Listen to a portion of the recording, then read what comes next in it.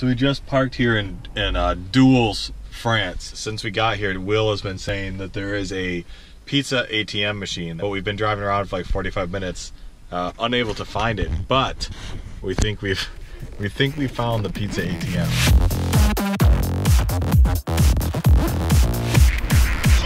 It's real! It does exist! You smell that? It does exist.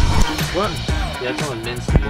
Oriental? That's dope. That's not Oriental at all. Whoa. What do you want? Here's quantity. Whoa! I'm gonna have to go with the fromage?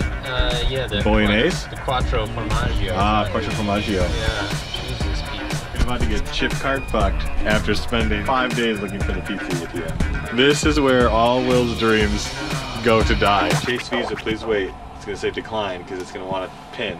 And there's no way to sign for it. So just to be clear, Will spotted this from the street way over there while driving after arriving in Paris. Got an exhaust vent of pizza smell. Is that what it is? Yeah. Oh yeah. What does it smell like? Pizza. I hear stuff going on. What? Your pizza box is cooling down. Please take my pizza. The grand reveal, the Pizza Oriental that came out of the machine. I'm getting a hint of a fresh vegetable, like a red pepper. Watch it, this guy's gonna steal your pizza, man. No. It's actually pretty good. It's like slightly above, it's on par with British Domino's. Okay. From an actual Domino's. 7 out of 10.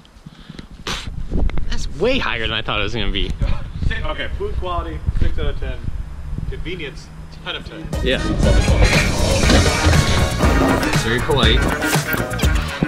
It's like 2 full leagues above gas station pizza. Better than I expected already. It's definitely better. So they actually show you how the pizza's made inside the machine. This guy puts it together. He makes it in there and puts it out the slot. I'm eating right now. So you don't have to deal with humans. I hate dealing with humans. I think both of us are definitely happy that we made the extra trip to get to the Pizza ATM. We're experiencing true culture this week.